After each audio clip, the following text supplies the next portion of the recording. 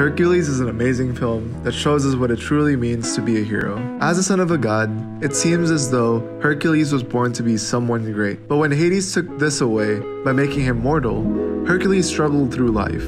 Even his incredible physical strength made him feel like an outcast. Growing up, everyone saw him as someone who would only eventually cause trouble, and this brought him a lot of loneliness and confusion. Hercules' greatest desire was to find where he belonged, and he knew that becoming a hero was part of that destiny. Before we start the video, a large percentage of our viewers aren't subscribed. Please consider subscribing to our channel. It's free, and it's the best way that you can help us reach more people. Thanks, and enjoy the video. Each of us is meant to be a hero in our own way. To God, being a hero means to learn to love others deeply and unconditionally. When we embrace the things that make us different, God can use that to give us a greater purpose, just like Hercules. I'm Kenzo, and this is Deep Spirituality. Hebrews 12:11 in the NRSV, it says, "Now discipline always seems painful rather than pleasant at the time, but later it yields the peaceful fruit of righteousness to those who have been trained by it." When we're being trained by God, it's not always going to feel good. But when we're trying to do great things, we need to get ready for greater obstacles ahead of us. Being a hero doesn't come naturally to anyone, and everyone needs to be trained by God and people, or the GOAT, Danny DeVito.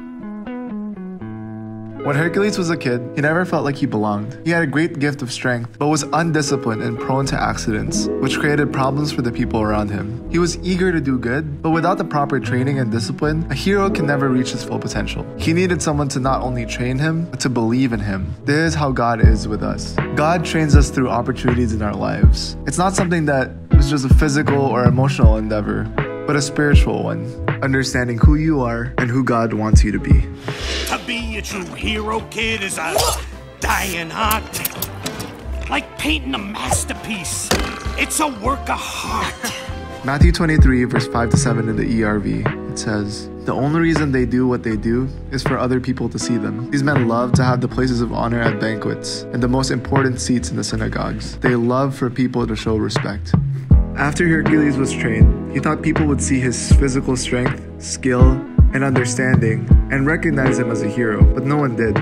Something that's very important for a hero is his or her motives. We can become so focused on getting credit or acting like the hero that we lose the heart of it all. The Pharisees in the Bible didn't just wake up one day and decide to pretend to look like heroes or good people. They probably initially genuinely wanted to help people, but their undealt with motives of wanting the attention and credit made them self-focused. Before we do anything great, we need to look at our motives. Like Hercules, we have to learn that having a hero's heart isn't just all about grabbing the glory for yourself, but to think about others. When people start to get a lot of attention, the trap that we can often fall into is becoming more motivated by gaining more respect rather than loving people around us. Hercules was someone who always wanted to find where he belonged, but he got so fixated on trying to fit in with the world that he lost sight of what it meant to be a true hero. Being a true hero isn't about being liked by everyone, but doing what it takes to love anyone.